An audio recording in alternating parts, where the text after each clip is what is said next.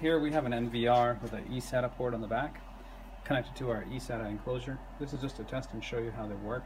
So we have both bridged together through an eSATA cable connected to each other. Currently in this setup we have one drive on the NVR and two drives.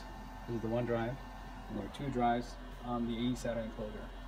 Let's look at the menu screen. So to get to this storage option, you right click main menu, go to system, or you actually go to storage, and it'll come directly to this menu. Go to HDD manage. In here it tells me that on the main board, SDA, that's the first drive, it's set to read and write.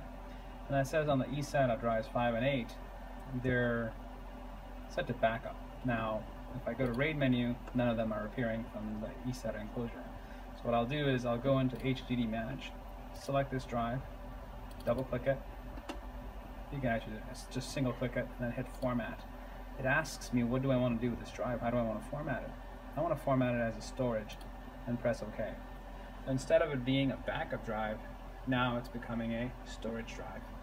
Give it a few minutes. Alright, after formatting, now I see that the status of that one drive from the eSATA enclosure has changed to read-write. And now it says it's an HDD group 1, and I can assign it to a different one if I want it. I'm only trying to do a JBOD setup on these drives. So now I'm going to format this one as well. Now it has formatted the second drive inside the eSATA enclosure. You see that here.